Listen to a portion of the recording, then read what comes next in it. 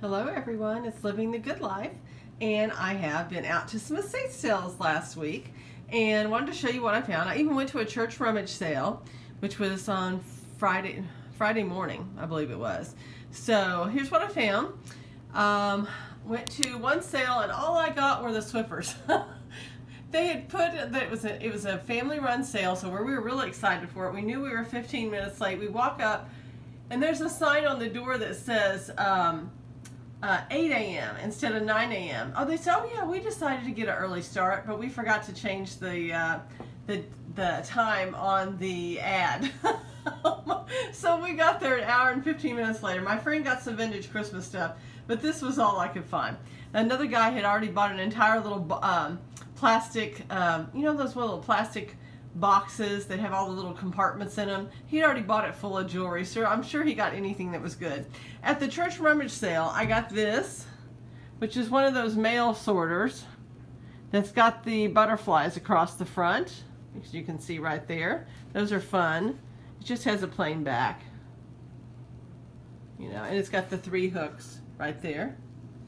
It is really cold, that's why I have multiple layers on right now. Also at the church rummage sale, I got a couple of these, and that was $2 for the butterfly. These were $1 a piece, so I got this set. I got this Melissa and Doug puzzle. It's brand new, still has this saran wrap kind of stuff on it, plastic wrap, $1. And I got this Boeing B-17G Flying Fortress kit. They have been opened, but they're still all in the plastic hasn't been opened. I also got this, which is this horse's brass bookends. There's 2 of those. I think those were $1 a piece. I'm trying to see what else I got there. That's really about it. They threw in some candles for free. And then we went to a family-run sale, and I got some jewelry.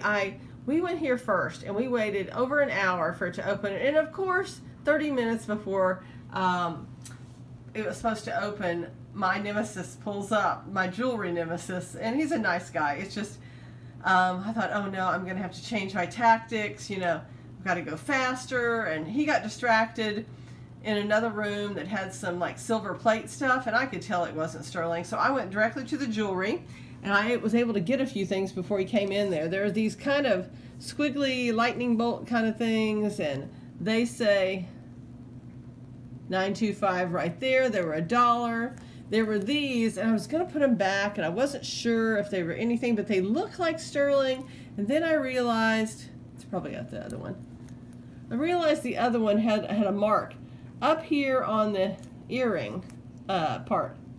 $9.25. So those were good for $1. So those. Got this little Millefiori paperweight for $1. It's not good quality. I thought it was better quality. I did get this. Look at this beautiful little Petty Point Native American ring. It is actually signed. It's got the green turquoise in it, and it says Z Pena. Maybe it's Mexican instead. Well, it looks like it's Native American. Anyways, it was $2.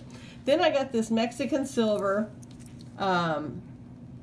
set. Here it is, Taxco. So it's got inlaid with the green malachite, and it has the earrings to match, and this time they are actually post earrings, so I can wear them. I got this big thing, and I know it's not, it's got like a 95% chance it is not silver, and there are no marks on it. But I thought, you know, for $1, I'll go ahead and take that.